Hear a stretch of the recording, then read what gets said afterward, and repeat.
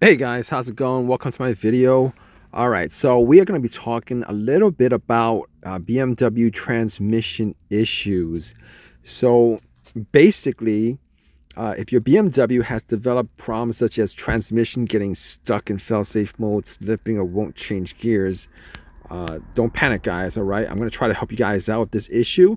A lot of times it's not the mechanical workings of the transmissions itself. It's probably something simple like a low fuel, but we're just gonna go down the list of low transmission fluid. But we're gonna go down the list of things that could cause your transmission to have issues.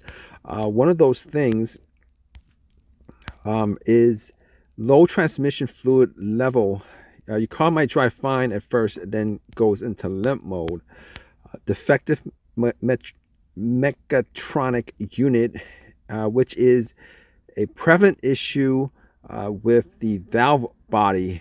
All right, you guys could have like a bad vehicle battery. Low voltage is a common reason why BMW gets stuck in gear. Faulty alternator regulator, faulty MAF sensor, or a bad idle control valve. So to diagnose BMW transmissions, you're going to need a BMW scan tool and read the codes from the TC ECU.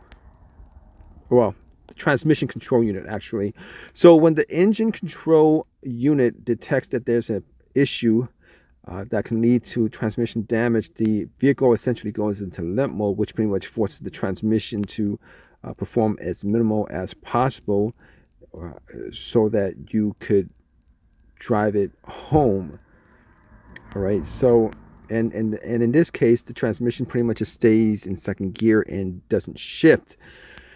Symptoms uh, uh, among BMW transmission error messages and malfunctions include transmission fail-safe program warning, transmission stuck in gear, BMW transmission slipping, transmission malfunction message, transmission shifts hard, not smoothly, transmission malfunction, drive moderate, erratic shifting or bumping in one or more gears, the engine revs up but the transmission refuses to shift. There's a lag between gears such as first to second, second to third, gear ratio fault codes, and erratic shifting when changing gears. So what do you guys do if your transmission won't shift? If your BMW displays a transmission error message or is stuck in gear, first thing you're going to want to do is find a safe location to pull over, turn off the engine, and then restart it. All right, what you're going to do is you're going to wait at least 1 minute before you start the car. This might reset the engine control unit, and the transmission malfunction message may turn off. Doesn't always work, but it's worth a try. If your BMW is back to shifting normal, don't assume there is nothing to worry about. There's always a high chance that you experience the same transmission problem again. So chances are you should probably get that issue diagnosed and figured out.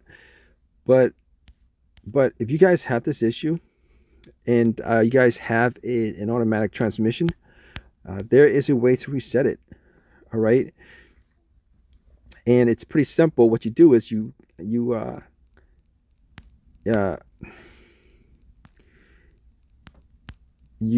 to reset the adaptive settings, and the procedure is pretty straightforward. Doesn't require two and only requires a couple of minutes. And I'm just gonna go down like a short version of how you guys can do this. Turn on the ignition. If the BMW has the start stop button, just press the start button, but do not press the brake pedal. All right, the ignition has to be on the on position, which is when all the lights on the dash light up. Which is the position before the crank position. All right, but the engine's going to be off. Now press the gas pedal to the floor and keep it pressed. And keep it pressed for 30 seconds. All right, after that, release the gas pedal and then start the engine and then drive, and this will pretty much reset your transmission, shifting to original factory settings. In other words, the BMW will erase the adaptive transmission shift points, and your BMW will monitor your driving patterns for the subsequent few driving cycles. And in this case, you guys shouldn't drive aggressively, because BMW is going to, the computer in your BMW is going to relearn your own preferences as far as driving is concerned.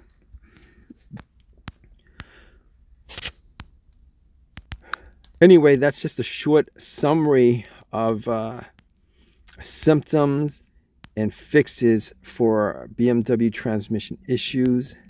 If you guys have any comment, any kind of personal experiences with this issue, definitely leave a comment in the comment section. Please give me a thumbs up. Please subscribe and all that good stuff. All right, guys, take care.